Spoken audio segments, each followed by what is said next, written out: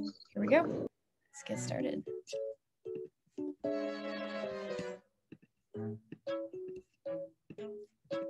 Okay, so last time we finished up talking about stimulants. Whoops, my stars. Last time we finished up talking about stimulants. Ooh, 8-page differential pre-calc final. You know, I dropped pre-calc honors 3 times in high school, so I really admire you for sticking with it. So today we're going to talk about dissociatives, which is one of my favorite topics in substances. Is anyone in here a dissociative nerd fan? Any of the above? Anyone in here like particularly fond of the dissociative class? Yeah, I know. It's funny. I think that dissociatives are actually one of the cultier drug categories. Like people really tend to like go deep on knowing about dissociatives. I think because it requires such a higher level of digging than something like classical psychedelics, because there's a lot of information available on classical psychedelics, but the most avid human guinea pigs that I've ever met have not been for psychedelics, they've been for dissociatives, which are under the broad category of hallucinogens, right? But remember that classical psychedelics are a specific kind of hallucinogen that is known for acting on the 5-HT2A receptor, a specific kind of serotonin receptor that is responsible for creating perceptual changes in how you process your sensory environment. We don't really know a ton about that, but generally like a hallmark of being a classical psychedelic is acting on the 5-HT2A serotonin receptor. So if you see that in any kind of literature, you can get an immediate idea for the kind of effects that it might have. Let me open this chat real quick. Okay, so I'm just going to do a quick recap on this stuff because I edited out some gunk in here that I didn't like previously. Just some physiological effects of stimulants. The most immediate ones that I have on here are vasoconstriction, which is a tightening of blood vessels, as well as appetite suppression. But go ahead and yell out or put in the chat other physiological effects of stimulants. What else happens? Increased heart rate. Heart rate? What else? There's more. Mydriasis. Mydriasis, not nearly to the same extent that other psychedelics, for instance, would have, but especially in like more crossover substances that are psychedelics and stimulants, and I mean kind of like in a traditional sense, something like MDMA will like drastically dilate your pupils, right? And cocaine will also. Oh yeah, stim dick, that's true. We didn't actually talk about it, but a lot of stimulants will like prevent orgasm. And that can be very inconvenient for people that are rolling and really love this person that they just met at this festival, only to discover that you can't actually do anything with that information and you're going to have to wait until tomorrow. So that's something that is both a blessing and a curse depending on the community in which it's used, right? Like party and play and chemsex communities will often use stimulants on purpose for the sake of prolonging play. And we're going to come to that later. All right, neurotransmitters acted on by stimulants. What are the 2 major neurotransmitters that stimulants act on? The main ones. Rousing participation today, I see. I see the answer in the chat. So I guess I'm just going to say it, which is dopamine and norepinephrine are the 2 main neurotransmitters that stimulants act on. Dopamine, reward feeling, motor control, etc. Norepinephrine, fight or flight, arousal, stimulation, makes sense. And then serotonin, to a lesser extent, most, if not all, major stimulants will act to some degree on serotonin, but the degree to which they act varies. So for instance, cocaine has a more pronounced effect on serotonin than the amphetamine class, with the exception of MDMA type drugs like MDMA and MDA obviously are very much serotonin agonists. They increase the effects of serotonin. Whereas you have something like amphetamine, which is predominantly a norepinephrine agonist and then a dopamine agonist. And they have kind of like an interesting interplay of effects where one of them increases the cellular concentration of the other.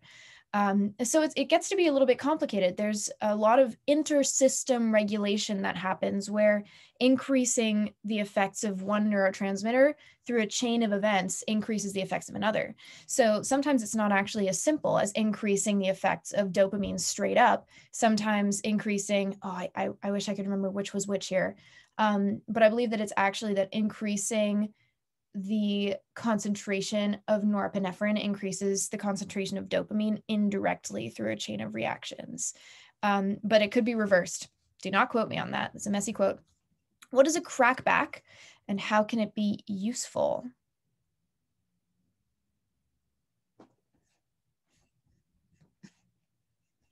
Can I verbally state my answer? Yeah, go ahead. A crackback is the pattern on a methamphetamine pipe, and it could be useful as in it can potentially show you what might be in your drug, but isn't the best way to test. That's an excellent answer. So generally a crackback, someone said in the chat, recrystallization from a meth pipe. Yeah. You can probably use crackbacks with other substances as well. I mean, you obviously can use crackbacks with other substances, but meth is a really predominant community in which crackbacks are used because of a variety of different adulterants that are currently circulating in the market, like ISO/N-iso, which can have kind of like intense hangover effects and be very uncomfortable, or something like MSN, methylsulfonomethane, which is a food supplement that just like doesn't have the desired effects and is a bulking agent. So, oops, let me turn my flex off. So using something like a crackback involves, geez, could you guys see my face get bluer? Using something like a crackback involves putting a little bit of your material in the bowl of your pipe and then heating it from below, allowing the vapor to kind of like escape. And this is kind of a low-key homemade purification process that some people use with some mild effectiveness. You know, like doing a crackback actually does have some merit, even though it's not a perfect process.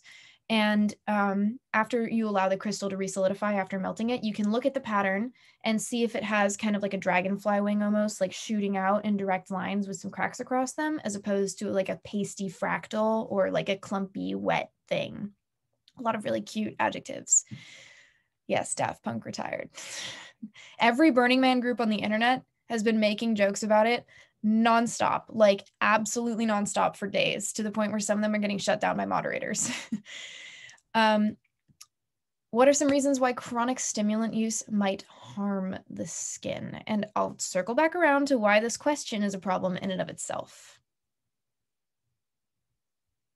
Stimulants and skin.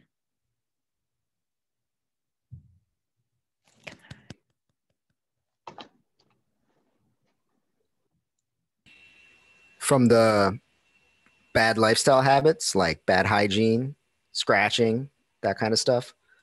That is indeed, I wouldn't say scratching necessarily. That's a pretty commonly perpetuated stigma against people that use stimulants because opioids can produce a histamine response. Opioids can actually produce like an allergic response that makes you feel itchy. And that's part of a reason why some people might actually feel itchiness. But that extends to like patients that are on morphine. Like itchiness is actually a really common side effect of pretty much all opioid use. There are some that are worse about it than others, but I can't remember the hierarchy there. In the case of stimulants, it's kind of like a common stigma that like people scratch and itch and like pick their skin and whatever because they feel bugs under their skin. And like, okay, it is definitely like a thing. Delusional parasitosis is a thing where like a tiny subset of people will feel bugs under the skin, but that's not like the average experience of someone that uses stimulants, right? That's part of an outlier set, generally speaking. So when we're looking at skin damage from stimulants, as especially we see those like meth billboards, right, that have the before and after photos that are so terrifying. Oftentimes when people do experience skin damage from stimulants, which usually is marketed as being from meth or crack, even though it really can be from like stimulants as a class that you're using frequently, is thought to be largely an issue of like lifestyle changes and hygiene. Exactly like you said, that was totally right.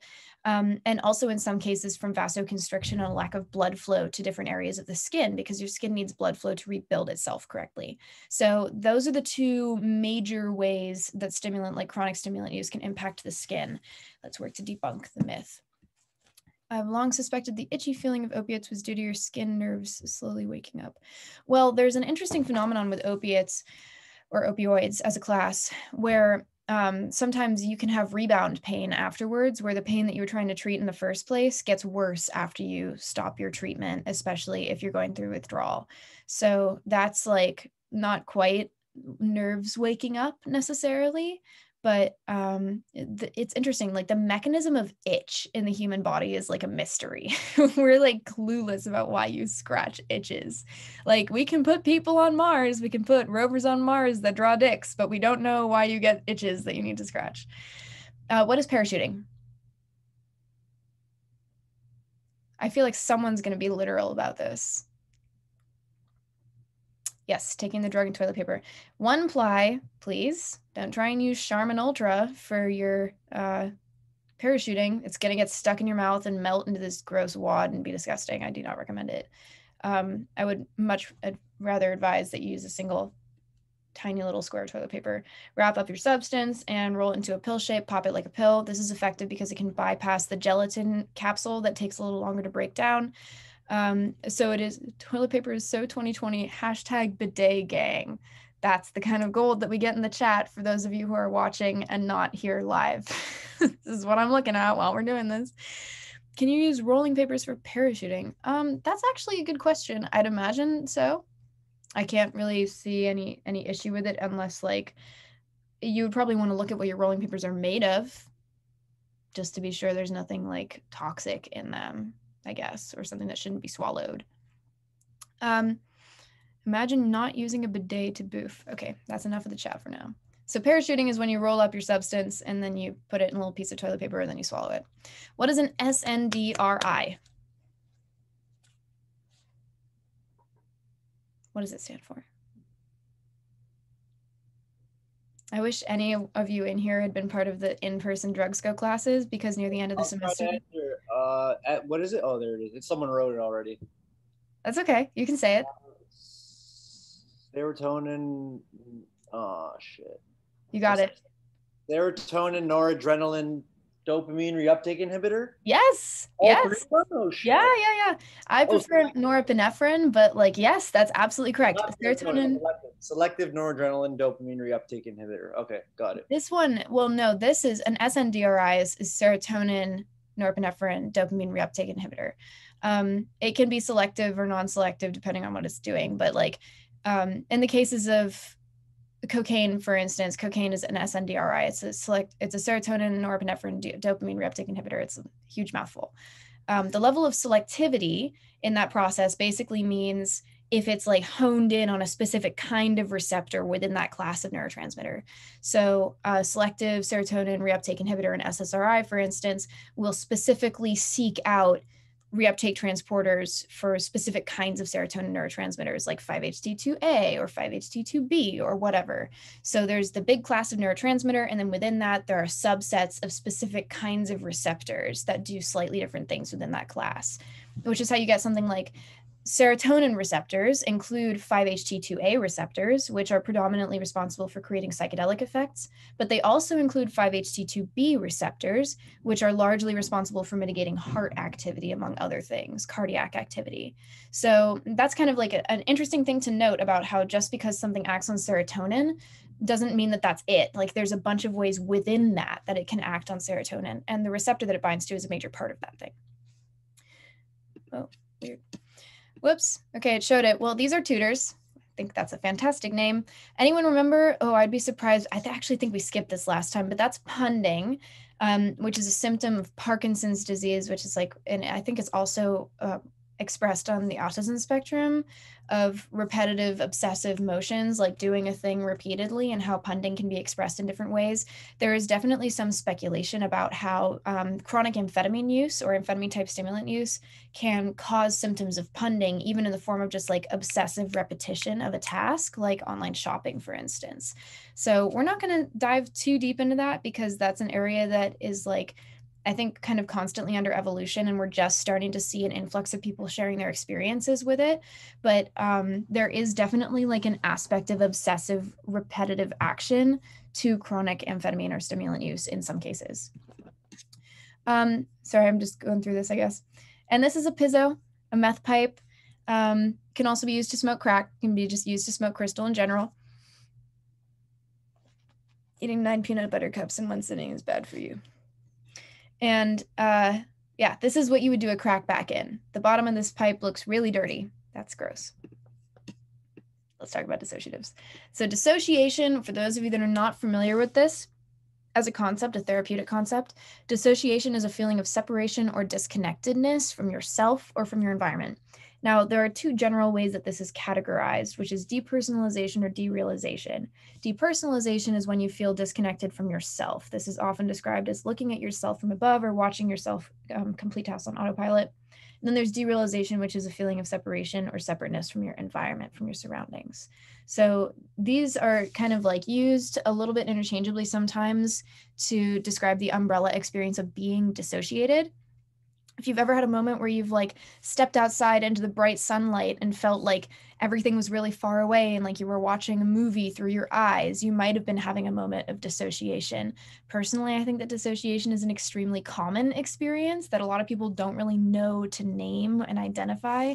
So this might be something that's interesting to kind of look into, because dissociation is like, it happens to a lot of people and it can be clinical in some cases, and also is often brought on by trauma, especially developmental trauma. So generally as a class, dissociatives are known for their pain relieving effects, as anyone who has accidentally headbanged themselves into the ER can tell you. That's an anecdote, not about me, but about someone I went to a rave with who didn't realize that they'd sprained their chest until the next morning and then had to go to the ER twice. Yeah. So it was at a Nightmare and Slander show. It was a Good Vibrations, if that means anything to anyone here. So analgesia is another word for pain relief. It is a reduction of pain signaling in the body. There's a specific way that this can happen. John, you are never too old to headbang. You just have to do it with the right technique. And then also sedation and tranquilization. Now, the interesting thing about this is that many dissociatives used at recreational levels are actually kind of stimulating and not necessarily sedating. It really depends on which dissociative you're doing, though, because at a sufficient threshold, you will pass out. I've witnessed this happen on a couple of different substances, especially if you combine with alcohol, which we'll come back to in a second. But generally, dissociatives are often used in surgical contexts or in the context of like, I almost said seducing, of sedating and calming people. But they also have kind of depressant effects. And this is an interesting one because this class is very much, as we'll see in a second, a crossroads of a lot of different properties. So it's very important to treat every dissociative as its own unique compound. And I'll explain why when we talk about ketamine's respiratory effects in a little bit. But kind of like qualitatively, at low recreational doses, a lot of dissociatives, or dissos as they're known, will feel a little bit like alcohol. But like, it really depends on the specific one. And that's like low dose. You go above that threshold, you'll be like, I'm not in Kansas anymore. And this is absolutely nothing like drinking a gin and tonic. So some major effects of dissociatives are the depersonalization or derealization, disconnecting from yourself or your environment. Hallucinations on dissociatives can be kind of strange. Dissos are a very weird class of drug. A good way I would describe them is that, particularly on ketamine, the experience is often one of, I am aware that I am euphoric right now and having a very good time. And it's kind of like that. So it's an interesting mixture of different things. Like, it's a very calm experience. And what I find to be particularly notable about dissociatives is that oftentimes people have an easier time navigating this class of drugs because you don't care quite as much about when an experience is a little bit scary or unsettling. And that's not universal. Do not just like run with that and say, I'm going to do giant K-hole doses of dissociatives because I won't care. Like, you'll probably still care, but I would say that like, it's a lot easier to maintain composure as opposed to like doing a heroic dose of mushrooms, personally speaking. And then they also induce like a trance-like state. So often kind of like floating through your environment, feeling like you're walking on cotton balls. You're just kind of like moving through stuff and going on autopilot. Your movements feel kind of like soft and padded and like muffled almost, is how I would describe it. Now, this crossroads is very interesting because you get characteristics of all kinds of drugs in dissociatives. Oftentimes dissociatives will have some kind of opioid effect, some kind of opioid agonist, analgesic effect that can induce pain relief or sometimes bliss or sedation or comfort, because generally opioids activate the network in the brain that is responsible for making us feel comforted, making us feel held, like you're wrapped in a warm blanket on a rainy day. That's kind of like the opioid experience for a lot of people. Not necessarily euphoric, but like comfort, like things are as they should be. You don't really care about the pain. And that's an interesting thing about opioids that we'll come back to when we talk about them later, is that it doesn't take the pain away necessarily. It just makes you not give a fuck about it. Then they also share effects of depressants, which can be GABA agonists that reduce your overall central nervous system activity, but not all of them do this in this way. And oftentimes inhalants also have dissociative qualities to some degree. Now, a prime example of this is nitrous, which is at the intersection of all three of these things. It has opioid-like qualities, GABA agonist qualities, NMDA receptor antagonist qualities. We'll get to what that is in a second, but it's also something you inhale. Now, really the only reason for distinguishing inhalants from the other classes here is that inherently, when you're inhaling something, that will tell you a lot about what the experience will be like. If you're inhaling something, it's going to be short lasting, most likely, because your lungs will kind of process it very quickly. It will hit you extremely fast because it gets to the bloodstream so fast. And it also carries kind of like a higher risk of being hit really hard and fast to the point of maybe passing out in some cases, or being overwhelmed, having it be kind of like a compulsive activity because you need to be constantly re-upping on it. So this is just an important crossroads to note. We'll come back to that in a second. Yeah, if we have disso nerds in here, you can feel free to drop your favorite dissociatives or like ones that you find interesting in the chat, just so we can have some interesting discourse about alphabet soup. Because for those of you that are not into dissociative culture, you'll see a lot of these and be like, I've never seen that in my life, but everyone's like, oh yeah, that was a classic from 2018 on Reddit. So let's go back to the government real quick, because the government and dissociatives are like absolute peas and carrots. In the 60s, the government was extremely interested in inducing controlled psychosis. This has been a major thing. We're going to talk about this when we go over the Manchurian Candidate and MK Ultra and Project Artichoke and shit very soon. The whole goal here was basically, we want to be able to reprogram people and make them spill their secrets. That's like a major thing.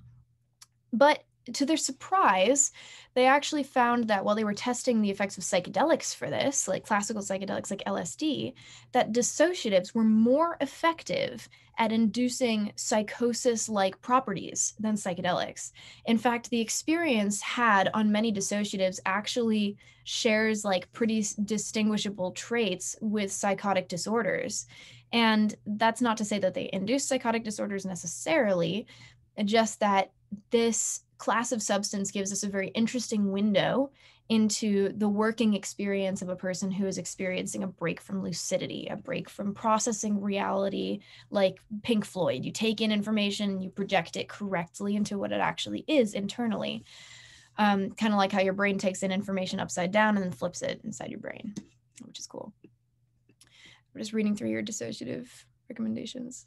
Honestly, I don't even know if I like dissos. That's a quote that I've heard from so many people who are on them. So many times I've been like, what do you think of this experience? And they're like, I'm not sure, maybe I like it. That's as far as they get with that line of logic. I'm seeing HXE, DMXE, OPCE, 3-HOPCP, Xenon, Sage, MK801, DXM, did 250 milligrams of DXM and got lost in a mall and had to call my friend to escort me out of the bathroom. God, I love experience reports. Now, for the major chemistry of dissociatives, here is scary diagram number 18 million. So this is what we call the NMDA receptor. It's fun to party with NMDA. Don't forget that N. How do you make an N? NMDA. I think I got that right once. So this receptor is a specific place where a specific kind of glutamate binds. So remember, within a neurotransmitter category, you have little bitty categories of different kinds of neurotransmitters that do slightly different things, or I'm sorry, receptors that do slightly different things with glutamate. So this specific case is a receptor that accepts NMDA, which is like a subset of the glutamate neurotransmitter class, basically. Now, when you clog it up, you prevent glutamate from binding at this receptor. You prevent it from doing its thing. The reason that I'm telling you the name of this specific receptor is because this is basically like the holy grail of what makes a dissociative. If it binds at the NMDA receptor, if it's an antagonist at that receptor, it will probably have dissociative effects. So like the 5-HT2A receptor, you can get a really immediate idea for if you're reading a publication about a new drug, it'll be like NMDA receptor antagonist or NMDAR antagonist, and instantly you can be like dissociative class. Isn't that helpful? I think that's really helpful because then you can just kind of go in and read about drugs and get in a rabbit hole. And instead of having to Google everything, you can just like, no, this is glutamate. Glutamate is a neurotransmitter that helps connect your brain and your body. If you disrupt that connection, you're going to disrupt communication between your brain and your body. If you do that, you'll feel dissociated. It all makes sense. It all fits together. Now, some major dissociatives in this category, can't even see behind the chat, are PCP, nitrous, DXM, and ketamine. And these are the four major ones that we'll be talking about. Less so DXM because it's just not that popular for reasonable reasons. Reading the chat real quick. It's the glutamate that connects your body together. That's cute, Shark. Thank you.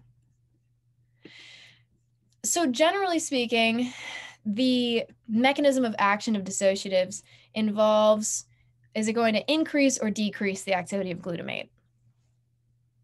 Up or down? Decrease, that's right.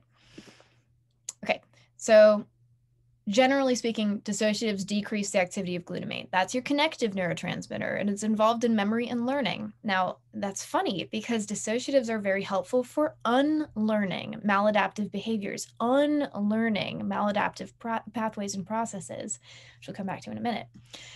In terms of GABA, what do you think? GABA decrease or increase or decrease? Knowing what we know about dissociatives and what we know about GABA. We'll do a neurotransmitter review in a second. Increase, that's right. GABA is your inhibitory neurotransmitter. GABA calms your system down. It's your opposite of your fight or flight.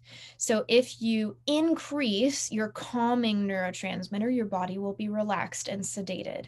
What about opioids? Increase or decrease natural endogenous opioid processing? Increase or decrease? That's right. Increase. And dopamine. Now this is kind of like a more obscure one. Like in some cases, dopamine is impacted by dissociatives, but not all. Quantum jump of dopamine might be a bit of a stretch, but there could be some dopamine agonism, right? Agonism means increasing the effects of the neurotransmitter. Now, real quick, because I'm sure that many of you have forgotten this, if this is your first brush with this kind of thing, just a refresher about what all of the neurotransmitters are and what they do. This trophy symbol is for dopamine, your reward, your mood, goal-seeking behavior. It basically says, oh, you should do that. That will make you feel good. And then it makes you feel good when you do it. So this is rewarding things that are biologically advantageous. And stimulants are typically going to have the most pronounced impact on dopamine. Then you have norepinephrine, which is your fight or flight. And or you could say norepinephrine because that's fun, but don't actually say that in any academic setting because you will get daggers. This is predominantly impacted by stimulants as well, right? It hypes your body up. It gets you ready to move, ready to go. I wish I had some more of that today so I could have gotten any work done. Then there's serotonin, which is predominantly influencing your perception, how you process the information that you take in. So this has impacts on your mood and your sociability and your emotions.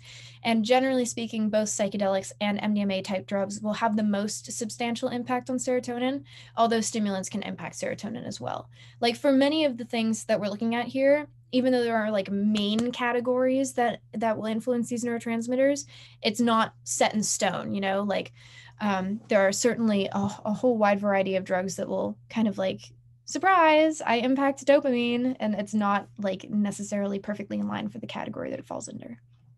Glutamate, excitatory neurotransmitter, that means it's involved in connection. So glutamate is like ring, ring, you're in pain, and then you pull your hand off of the stove, basically. So this is predominantly affiliated with dissociatives, right? Reduces communication between brain and body. And then there's GABA, which is inhibitory. So it's the opposite of glutamate. Glutamate is all about the connection. GABA is all about we're not talking to each other right now. We're doing less.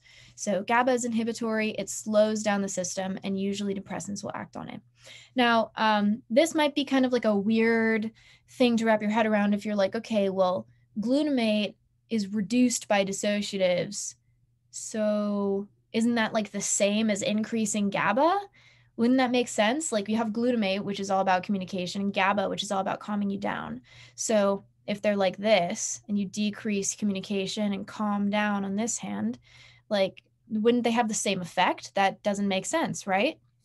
But the differentiation is that glutamate isn't necessarily telling your body, oh, like make your heart rate slower, like slow down your autonomic arousal.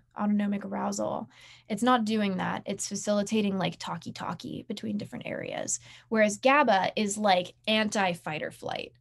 If that doesn't make sense, I can clarify. Generally speaking, dissociatives are used in medical contexts for the purpose of antidepressant effects at this point in time in a therapeutic sense. Well, actually, that's all the way over here. DXM not that popular, clearly never attended Canadian high school. I should rephrase. Oh, that reminds me, I have something to say about amphetamine. I was called out for misinformation last time. This is very important. In the stimulants lecture, I had incorrectly titled a slide isomers that did not actually contain isomers.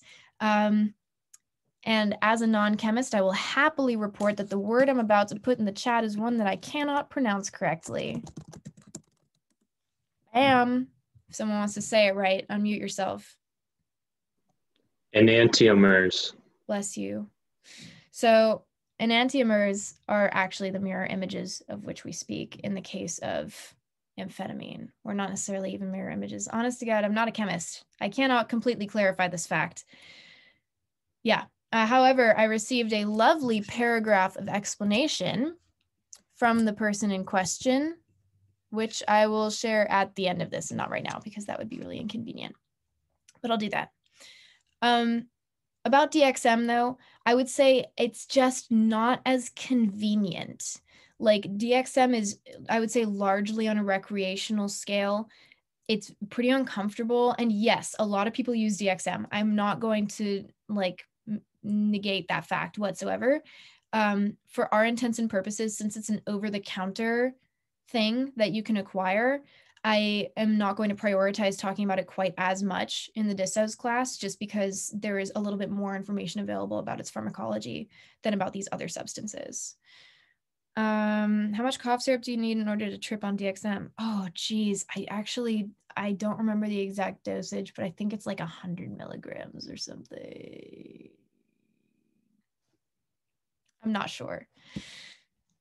I'll look that up on Psychonaut. So dissociatives, right? Anxiolytic, they can be social lubricants in some cases. Yes, Alexis, go in about the 4 plateaus of DMT.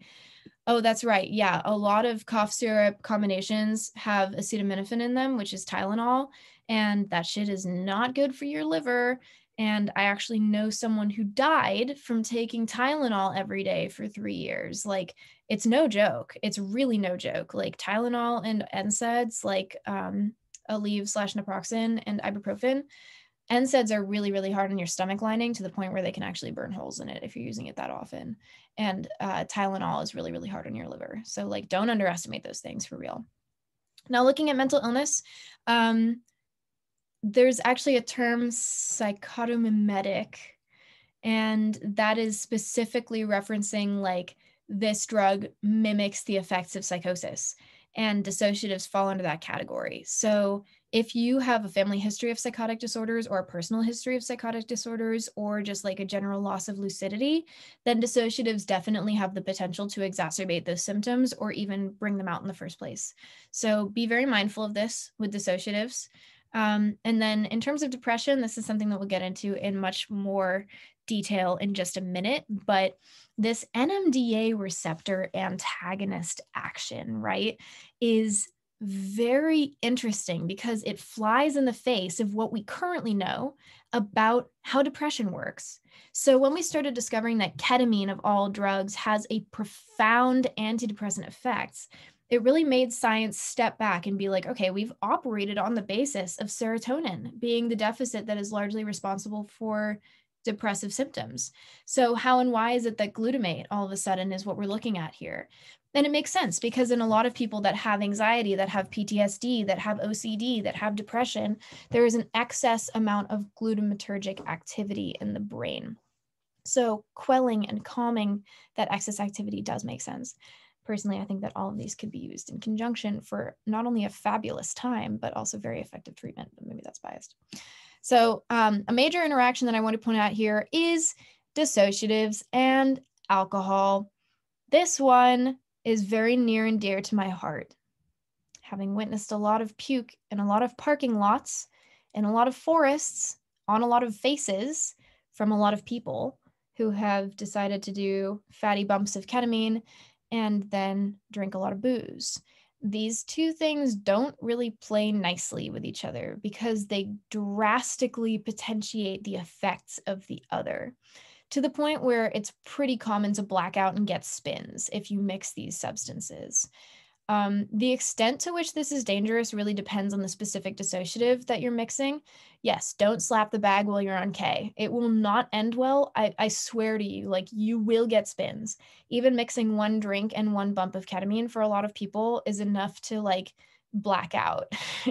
And with ketamine in particular, the most significant thing about this is actually puking and choking on it. It's not respiratory depression because of something that we'll talk about in a second. But just generally speaking, know that mixing any quantity of alcohol with dissociatives has serious potential to make you have a real bad time that may or may not cause like near fatality, depending on the quantity and the specific dissociative. Now let's look at kitty. Ketamine is maybe my favorite drug to talk about. I have a lot of love in my heart for this substance because it is just like fascinating. K has an enormous variety of things to offer and to take away. And it is just like a very versatile substance, very versatile substance. Standard dose is approximately 30 to 70 milligrams. However, a lot of people bump in the like 15 milligram range, just like a key bump scoop is not actually 30 milligrams a lot of the time. But the general tendency is to do a bump, wait 3.5 minutes and be like, man, I'm not feeling it. And then do another bump until all of a sudden you don't remember where in the United States you are located or whatever country that you're in. Or as one person once turned to me and said, Rwanda isn't real because they were going to go abroad there. They were like, that's not a real place. So be mindful about constantly bumping ketamine because it can really take you places. Now, ketamine is also known as kitty or special K, but usually special K is a phrase that's used by like law enforcement and people that don't actually know anything about ketamine. Is any country real? An excellent question. Shower thoughts with DrugsCo. It's commonly known as Ket or K, honestly, is like it's mostly known as K or kitty. Like if you're looking for K at a party, sometimes you hear people going, meow, meow, and sometimes that works for them miraculously. And if you're just high on K, it's rocking. I was trying to remember what the word for it was, but like if you're rocking, you're on K. I think that might be a regional thing though for the West Coast. And then there's also K-hold, which we'll talk about in a minute. Generally speaking, ketamine comes in powder form, or you can buy liquid vials of it. Now, an important thing to note about liquid versus powder versus crystal. Many things or a lot of people feel better about what their substance looks like if it's like either this like fine crystalline powder or big fat rocks, or it's in liquid or something like that they deem to be less likely to be cut. But the unfortunate and simple fact of the matter is that if someone gets a vial of liquid ketamine, because that's usually where it starts, in fact, I think that's pretty much always where it starts. You get a vial of liquid K, you can buy them in Mexico and bring them over the border if you're really careful.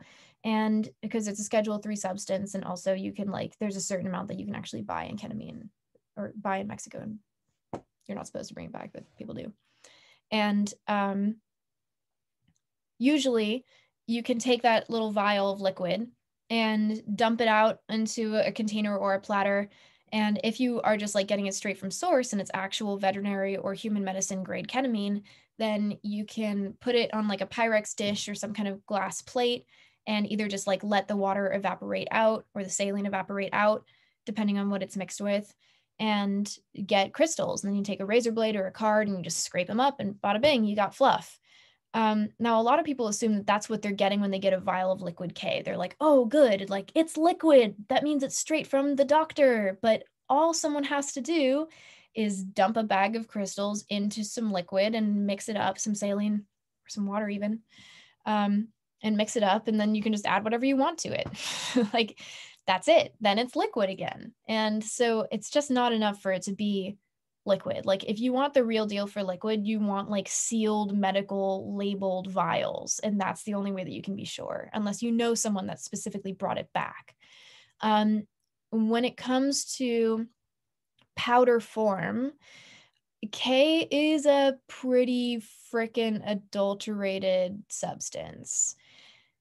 Yeah, the market is very heavily saturated right now with research chemical dissociatives, very heavily saturated. There's kind of a ketamine drought in the United States, depending on where you are.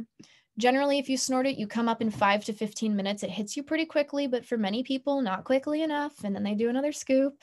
And it only lasts for about 45 minutes to an hour. Now, this is extremely convenient for a lot of reasons, namely that you can go to a show, be so high that you don't know what country you're in, and an hour later you can drive your car. Now, it should be noted that you shouldn't drive your car an hour later. You should always allow a substance more than adequate time to exit your body. But it's just an interesting comparison to a drug like alcohol, where if you get fucked up enough to like really let loose at a show, you cannot drive home and you're probably going to have a really shitty day the next day. And for this reason, ketamine is very popular in many party scenes because it, at lower doses, produces that similar kind of like floaty feeling. Not everyone feels uninhibited on ketamine, though. Some people get really uncomfortable. This is not like the perfect substance. And it creates a kind of different social atmosphere, I would say, socially. Duh. And when you IM it, it's a lot faster. If you IM it or IV it, it's very bioavailable, which means it gets absorbed very effectively and it lasts a little bit of a shorter duration, not by that much, but a little bit shorter. You come up very, very quickly. And this is the predominant use for therapeutic settings. Imagine if you go and your doc lays out a line and is like, all right, might hurt a little bit. So I got you a second straw for your other nostril from when the first one feels kind of raw. Generally speaking, ketamine is a very, very, very powerful NMDA receptor antagonist. It is mostly acting on the NMDA receptor. It means it's mostly acting on glutamate, reducing communication between brain and body. It also has some action on GABA, which means that it also has like a mild depressant effect, but it's mild, very mild comparatively, and also like a mild opioid effect as well. But what's interesting about K and several other dissociatives is that it actually also activates your fight or flight to a minor extent. And this is part of the reason that this is an effective club drug, because unlike opioids, which are very much predominantly sedating in nature, as well as classical depressants, very much predominantly sedating in nature, just because you're getting less communication between brain and body doesn't necessarily mean that you're going to pass out or that you're going to experience that like major sleepiness, right? Is reagent testing reliable for K, or are the RCs capable of testing similarly? I hate testing ketamine with reagents. It is not a fun process. Yes, 2-FTCK will react exactly the same way as ketamine, for instance. Let me see what you said. Prototype reagent being developed to differentiate 2-FTCK from KET. Please keep me updated on that one. Yeah, no, 2-FTCK will react exactly the same as ketamine on reagents across the board. I have seen this happen in person. So this is like GCMS verified. However, it's very common for 2-FDCK or DCK to be mixed in with ketamine. So that really complicates the effects of things.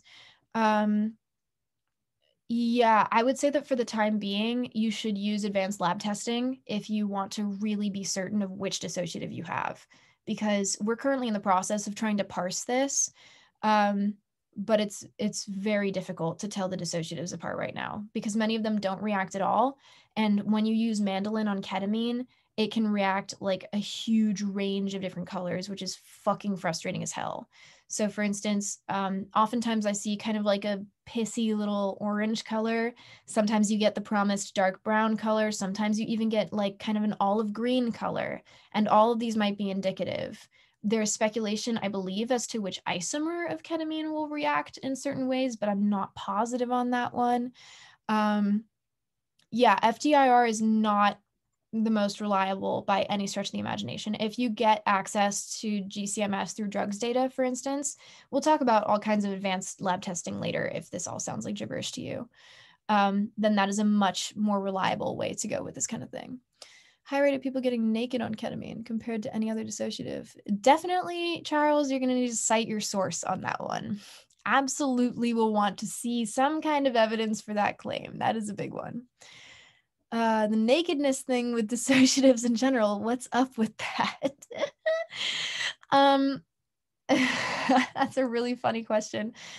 Yes, I would say that compared to other substances, there does seem to be like a dissociative heavy emphasis on people getting naked. However, that happens very frequently on psychedelics as well. And by very frequently, I mean extremely infrequently, just like compared to like your average baseline sober person, their likelihood of stripping down naked compared to someone that's on 2 tabs of acid, compared to someone that's on a bunch of PCP or ketamine, which are more similar than you might think. I would say that dissociatives have, of those 3 very low likelihoods, the highest low likelihood, generally speaking. Again, a lot of this just has to do with like a detachment from reality that can happen at higher doses of dissociatives. And yeah, that's all I really have on that one because there's not really a lot of like data. I don't really think that I've seen a guy at a festival with a clipboard being like, oh, there's one more person who's naked, better go run after them and get their pee sampled so I can know what drug they're on, because that's impossible. And I think a lot of it ends up being speculation. In terms of subjective effects of 2-FDCK and ketamine, 2-FDCK hurts. Shit burns. It is an unpleasant snorting experience, I would say. It is a longer high, like 1 to 3 hours, maybe even 4 hours, quite a bit of after effects can come down, far less euphoric, and kind of like a weird, like a nice body high, but it's very much not as friendly as ketamine, I think. 2-FDCK tends to be kind of like a little bit of a grungier, more extended version of ketamine that also produces some strange, like dream statescapes, which is a pretty common thing on dissociatives and just drugs in general, is dreamscapes, where you have this kind of like eyes closed, you're not hallucinating necessarily, but you might like relive memories very, very vividly, or like really feel the distance of time. And that's how dissociatives are such a strange class, because they're less overtly hallucinogenic, which can make it a bit more difficult to differentiate between drug and reality for some people in some cases. DCK is, yes, dyschloroketamine. Easier to get unadulterated 2-FDCK. Yeah, 2-FDCK is very, very much on the rise in the supply chain right now. It's being produced in China in bulk, and it is being cut into ketamine all over the place. I've seen it very much like infiltrating the market recently as an adulterant. Spravato, oh God, yeah, I have a lot of issue with Spravato. Yes, and that's an excellent note about not regarding 2F as a replacement. For any of you here, if you are trying out a new substance of any kind that has been promised to replicate the effects of a substance that you love that is illicit or maybe neurotoxic like MDMA, that will set you up for failure. Every new drug is a new drug. So for instance, this fabled borax combo, which is supposedly going to replicate the effects of MDMA with less crash and less come down and less neurotoxicity, that's like 2-FMA, 5-MAPB, and 4-HOMET or something like that, which again, for many of you might sound like complete alphabet soup. TLDR, people try to replicate the effects of their favorite drugs using multiple other different drugs or just one other different drug. And you're just going to get a different experience. It's never going to be identical to that experience. So ensure that you have a realistic expectation of the fact that whatever you're about to do is not going to be exactly like what you are looking forward to necessarily. Expectation is the enemy of progress, but it's really hard to dismiss it.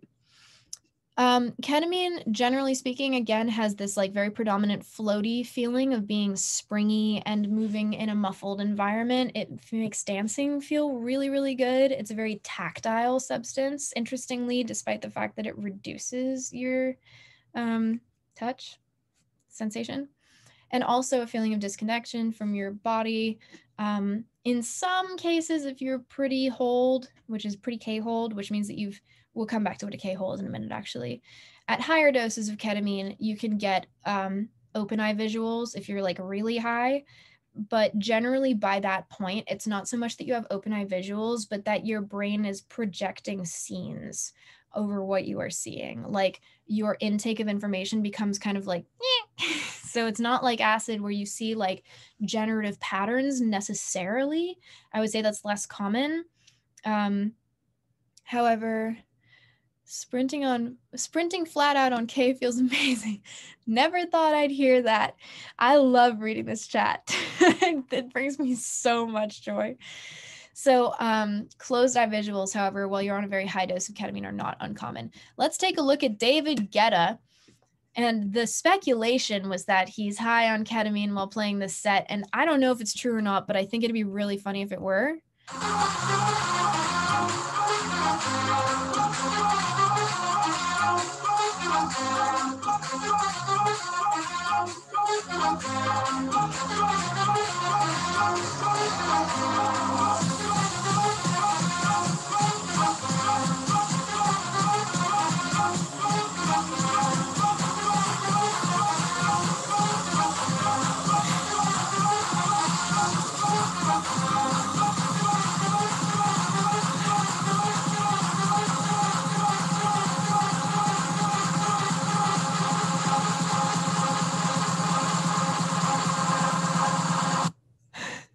I don't know about you guys, but that seems like it might actually be like exactly what's going on. And then there's this guy trying to get up a hill on ketamine.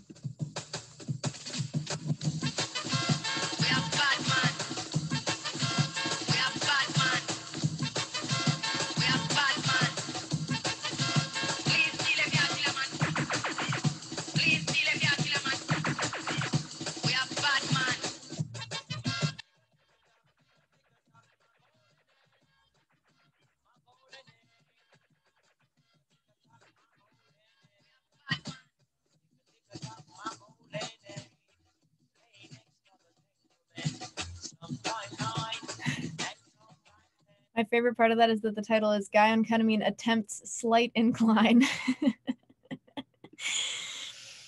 Okay, so now for the K hole in the last couple of minutes that we have on this. I could go on about K all day long, fam. So, oh yeah, walking upstairs on K is wild, disoriented, and can be lots of fun. Oh yeah, stairs and ketamine are a whole different level of challenge. So the K hole is basically like you've reached peak being high on K. This is a complete like kind of dissociative, detached experience that can easily become ego death. I find stairs dangerous even sober. Some serious risk takers in this chat. Disso crowd, am I right? They do stairs. So K-holing or holing is something that not everyone actually wants. And it can be pretty disorienting and intense if someone isn't expecting it. So for instance, someone that does a line of what they think is cocaine that is actually ketamine, and all of a sudden they find themselves holed, which means that you have very little, if any, communication with the outside world. And that can be really disorienting, especially if you are drunk. That really changes the experience, and the spins are like nothing you would believe, seriously. This is like an anesthetic state. Largely, like you are anesthetized. Your ability to move inside of your body is drastically reduced, if not entirely eliminated. It's an anesthetic, fam. Come on, I said fam twice and I really hate myself for it. Never say it again. So in medicine, ketamine is extremely useful for traumatic head injuries in particular, or just traumatic injuries, and in pediatric medicine, because unlike other sedatives and pain relievers, it does not actually depress your breathing, your circulation, or your blood pressure, at least anywhere near the extent that things like opioids would.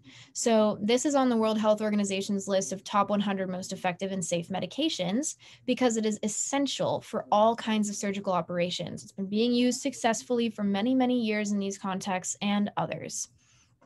In the more therapeutic sense, ketamine is a Schedule III substance in the United States, which means that it's not actually that heavily criminalized comparatively. And partly for this reason, you can find it at ketamine infusion clinics across the country where you can just make an appointment with someone who's like a nurse practitioner and just go get some K slapped into you for a couple hours. It's usually about $500 per hour-long treatment, and you have to do like 8 of them in 2 weeks, generally. The effectiveness of ketamine as a treatment for depression has been shown to be approximately twice as effective as current existing treatments, to the point where it's used widely in patients with suicidal ideations in emergency contexts with extraordinarily successful effects. I believe that the statistic there is like 70 to 80% of people experience a drastic reduction in suicidal ideation within like minutes or hours of being administered ketamine. It's massive. We don't have a complete safety and dosing regimen, and we'll come back to ketamine bladder cystitis next time. We only have like 2 minutes to go here. And once nearly suffocated because my nostrils got too plugged.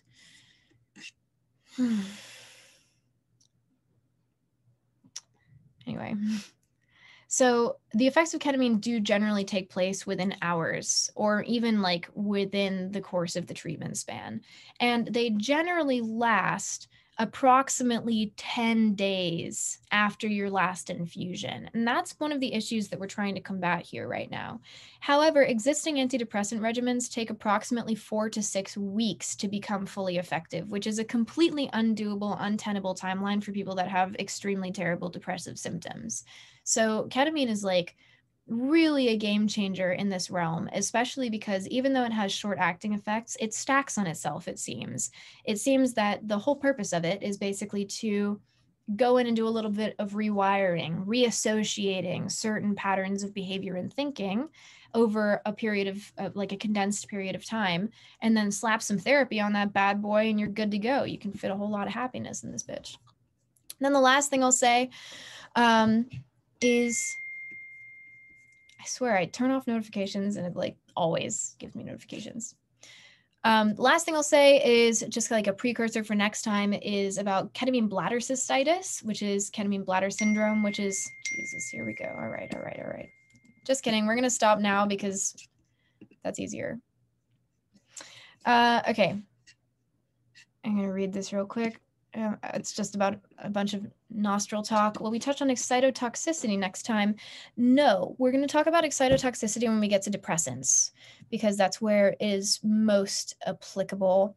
In terms of bladder syndrome, I can definitely tell you about some preliminary ways that you might be able to reduce the risk of bladder syndrome. However, as of right now, the most effective way is always going to be to space out your use as much as possible. I would say like no more than once a month if you want to be like the least conservative, and no more than every 2 months if you want to be like pretty low risk about it. Hydrating as much as possible is essential to protect your kidney functions, and also like flush your system more effectively. If you want to, you can also supplement green tea extract. And NAC potentially are 2 things that might be useful in that realm. However, no supplement is going to, it's kind of like how you can't just take Adderall and not sleep. Like you can kind of maybe do something, but there isn't enough real research behind it to like fully support any kind of supplementation regimen. Okay, cool. I'm gonna stop this recording by internet.